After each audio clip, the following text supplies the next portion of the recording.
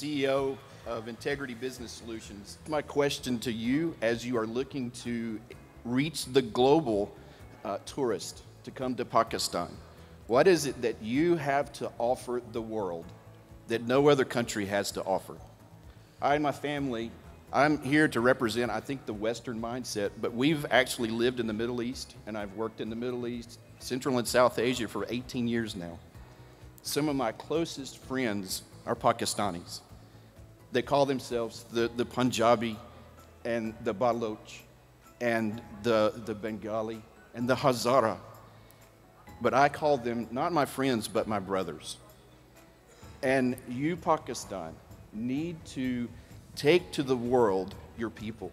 Yesterday, they talked about building amusement parks and water parks, and that's great for the people that live in Pakistan.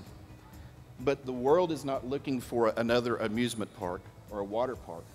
What the world needs to do is to come here and meet you, your people. That's your advantage.